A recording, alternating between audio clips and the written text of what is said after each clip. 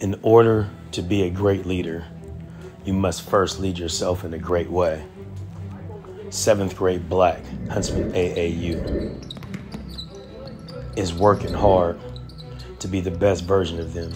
From the coaching staff to the players to the parents, they are continuing to improve the culture of the program.